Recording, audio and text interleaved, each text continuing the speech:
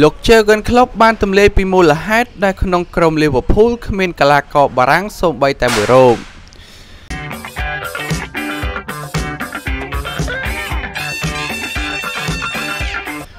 នៅក្នុងក្លឹប Liverpool សមាជិកកីឡាករទាំង28រូបគឺពុំមាននរណាម្នាក់ជាប់សញ្ជាតិបារាំងនោះឡើយដោយភាគច្រើនកីឡាករអង់គ្លេស ហូឡង់ ប្រេស៊ីល និងប៉ែកខាងអាហ្វ្រិកជាដើមនៅជុំវិញដើមចោមនៃការមិននាំយកកីឡាករបារាំងលោកជូហ្គែនក្លុបបានប្រើពាក្យមួយឃ្លាយ៉ាងខ្លីនេះគឺដោយសារតែកត្តាតម្លៃដែលទៀតសោតយ៉ាងដូចជាកីឡាករគ្រីស្មែនកីឡាករឃ្លៀនអឹមបាប៉េដែលមានតម្លៃផ្លាស់ចេញកន្លងមកគឺខ្ទង់100លានក្រាស់ឯណោះលោកជូហ្គែនក្លុបបានថ្លែងប្រាប់ទៅសារព័ត៌មាន Channel Plus ថាក្រោយមានការសាកសួរតាក់ទិនទៅនឹងរឿងរ៉ាវអតីតកីឡាករបារាំងនៅក្នុងក្រុមវាគ្មានហេតុផលអ្វីច្រើនសម្រាប់រឿងនេះនោះទេដែលដូចបានឃើញហើយឃ្លៀនអឹមបាប៉េលេងឲ្យ PSG ខណៈដែល Griezmann ចង់ទៅ Barcelona ដែលយើងចង់បានកីឡាករបារាំងដែលពួកគេមានតម្លៃខ្លាំងខ្ពស់ពេកសម្រាប់យើងគូបញ្ជាក់ផងដែរថាអឹមបាប៉េគឺជាយុវជនលេចធ្លោមួយរូបនារដូវកាលនេះដោយបានបំបែកគ្រាប់បាល់ទី11ហើយនៅក្នុងការបង្ហាញខ្លួន12ប្រកួតនៅលីកអង់ខណៈដែលនៅ UEFA Champions League ក៏ចូលរួមចំណែកសុទ្ធបាន5គ្រាប់សម្រាប់ទាំង hat-trick ទល់ជាមួយនឹងក្រុមក្លឹបប្រាក់5-0ផងដែរ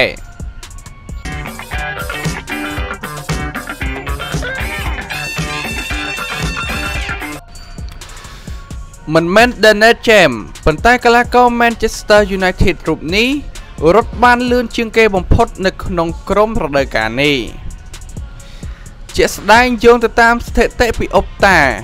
ក៏បានបង្ហាញឲ្យដឹងថាខ្សែបម្រើរបស់ក្រុមបិសាចក្រហម Manchester United កីឡាករ Fred គឺមានល្បឿនលឿនបំផុតនៅក្នុងរដូវកាលនេះផងដែរ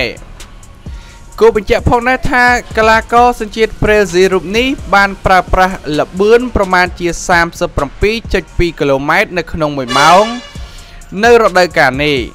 ខណៈដែលបានវាដាច់មិត្តរួមក្រុម Daniel James និងកីឡាករ Marco Rashford ផងដែរហើយយ៉ាងណាមិញកីឡាករ Rashford អាចរត់បានគឺត្រឹមល្បឿន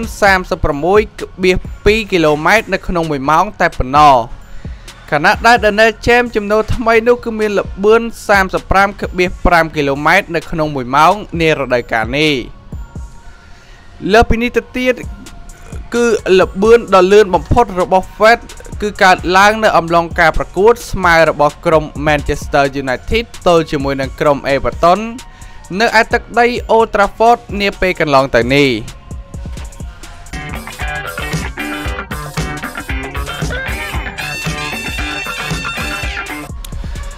បាសេឡូណាបានវាដដាច់ក្រុមកំពូលពីនេះ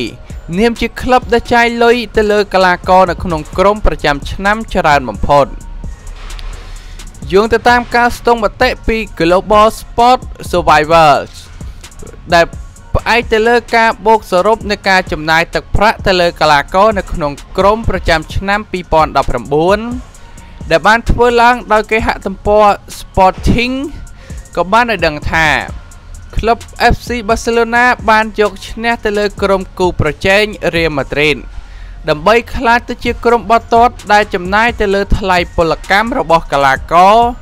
នៅក្នុងក្រុមច្រើនបំផុតនៅលើពិភពលោកជាក់ស្ដែងមកផ្អែកទៅតាមការស្ទង់មតិប្រចាំឆ្នាំលើកទី10បានរកឃើញថា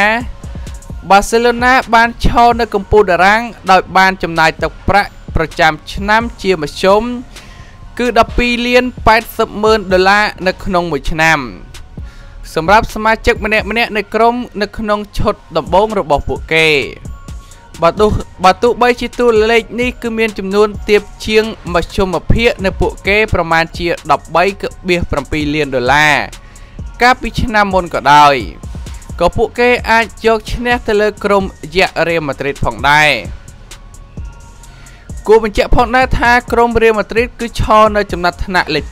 2ដែលបានចំណាយទៅលើទឹកប្រាក់ពលកម្មប្រចាំឆ្នាំជាមធ្យមគឺ $11.6 លាន ខណៈដែលលេខ3បានទៅលើក្រុម Juventus ដែលមានការចំណាយ 10.54 លានដុល្លារផងដែរ វីដេអូនេះឧបត្ថម្ភដោយ 7fun7.com ជា website ដែលមានកីឡា កាស៊ីណូ បាញ់ត្រី slot និង game ផ្សេងៗជាច្រើនរយមកទៀត ដើម្បីចុះឈ្មោះជាមួយនឹង website សូមចូលទៅកាន់ 7fun7.com ឬក៏ទំនាក់ទំនងទៅកាន់លេខទូរស័ព្ទ 096 77 88 243 ឬមួយខ្សែទៀត 088 87 21 និង 500 AC Milan ពីមុនបានស្លាប់បាត់ហើយគេលុត5គ្រាប់កាលពីយប់មិញជីកបានកំណត់ត្រាចាស់កាលពី21ឆ្នាំមុន AC Milan បានរងបរាជ័យយ៉ាងដំណំនៅប្រកួតជុំទី 17 ក្រោយ Atalanta បំបាក់នៅក្នុងលទ្ធផល 5-0 កាលពីយប់មិញការរបូត3បន្ទុកបន្ថែមសម្ពាធទៅដល់អតីតក្រុមខ្លាំងមួយនេះមកធ្លាក់ដល់លេខ 11 នៅតារាងស៊េរី A បរាជ័យនេះទៀតសោតក៏បានទាញឲ្យ AC Milan វិលទៅជួបកំណត់ត្រាចាស់ដែលអត់បំផុតកាលពី 21 ឆ្នាំមុនពលគឺបានរបូត 5 គ្រាប់នៅក្នុងប្រកួតតែមួយប្រកួតចំនួន 4 ដងគឺប្រចាំប្រវត្តិសាស្ត្រក្លឹបតែម្ដងលើកចុងក្រោយបង្អស់គឺកើតឡើងនៅខែឧសភាឆ្នាំ 1998 ដែលគ្រានោះប៉ះក្រុមរ៉ូម៉ាគួររំលឹកផងដែរថា AC Milan កាលពីអតីតកាលគឺជាក្លឹបដែលឈ្នះស៊េរី A ជោគជាំមួយសម្រេចបាន 18 លើកដែលអំឡុងសម័យកាលឆ្នាំ 2003-2004 និង 2010-2011 គឺជាក្រុមមួយដែលឡើងជើងខ្លាំងបំផុតហើយនៅ UEFA Champions League ក៏ជាក្រុមមួយដែលលើកពាន 7 ដងផងដែរប៉ុន្តែចូលមកដល់បច្ចុប្បន្ននេះគឺស្ងាត់បាត់សូន្យតែម្ដង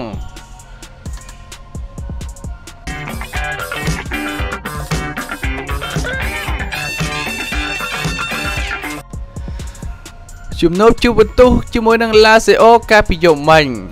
កូនក្រុមសិស្សបង្កង Juventus រូបនេះទទួលបានពិន្ទុទាបជាងគេបង្អJuventus ទទួលបានមេរៀនបរាជ័យជាលើកទី 2 ក្នុងរដូវកាលតែមួយនៅក្រោមថ្វីជើង Lazio នៅលទ្ធផល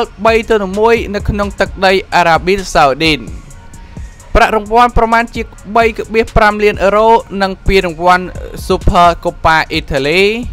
នៅចុងក្រោយត្រូវធ្លាក់ទៅដល់ដៃ Lazio ដែលជាក្រុមឈ្នះជើងឯក Coppa Italy រដូវកាលចាស់ទៅមើលការវិតម្លៃពិន្ទុចេញពីគេហទំព័រ Who Score សម្រាប់ការប្រកួតការប្រយុទ្ធមិញនេះ Man Utd បានទៅលើកីឡាករ Lulinos កីឡាករស្លាប់របស់ Lazio ដែលមានពិន្ទុ 8.3 ជាអ្នកសម្រេចគ្រាប់បាល់មួយគ្រាប់នៅក្នុងចំណោមគ្រាប់បាល់ទាំង 3 ដោយឡែកសម្រាប់ Juventus គឺកីឡាករ Cristiano Ronaldo ធ្វើបានល្អជាងគេដោយទទួលបានពិន្ទុ 7.3 ពិន្ទុខណៈដែលកីឡាករ Dybala បាន 7.2 ពិន្ទុជាអ្នករកគ្រាប់បាល់បានកីឡាករដែលបានពិន្ទុទាបជាងគេគឺកីឡាករ Bentancur ដែលជាអ្នករងកាតក្រហមនៅចុងម៉ោងគឺហាក់មិនសូវបង្ហាញទម្រង់លេងល្អនៅក្នុងតំបន់បម្រើឲ្យក្លឹបតទៅសោះដែលរុញឲ្យរូបគេទទួលបានពិន្ទុត្រឹមតែ 5.8 ពិន្ទុតែប៉ុណ្ណោះ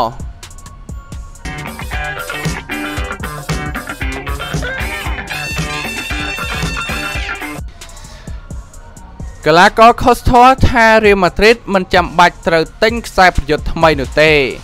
ព្រោះមានម្នាក់នេះគឺគ្រប់គ្រាន់ហើយកីឡាករ Courtois ជឿជាក់ថាខ្សែប្រយុទ្ធ Karim Benzema គឺមានសមត្ថភាពគ្រប់គ្រាន់ដើម្បីអាចជ្រោមជ្រែងក្រុម R.Madrid ទាំងមូលបាននារដូវកាលនេះគួរបញ្ជាក់ផងដែរថាកីឡាករវ័យ 32 ឆ្នាំសញ្ជាតិបារាំងរូបនេះបានសុទ្ធបញ្ចូលទីគ្រាប់បាល់ចំនួន 16 គ្រាប់ហើយនារដូវកាលនេះនៅក្នុងការបង្ហាញខ្លួនចំនួន 23 លើករបស់គេក្នុងការប្រកួតទាំងអស់ប៉ុន្តែទោះបីជាយ៉ាងណា Courtois បានសារភាពថា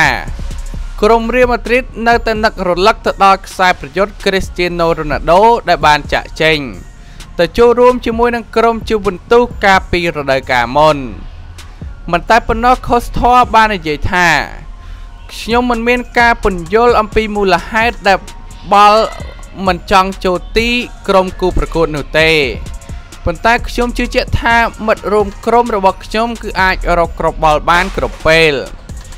រូបគេបន្តទៀតថាក្រេនបេនស៊ីម៉ាគឺពូកែណាស់គាត់បានរកគ្រាប់បាល់បានច្រើនរួចទៅហើយខ្ញុំគិតថាការចុះហត្ថលេខាទៅលើខ្សែប្រយុទ្ធថ្មីគឺវាមិនចាំបាច់នោះទេខ្ញុំជឿជាក់ទាំងស្រុងទៅលើក្រុមមួយនេះនាពេលនេះ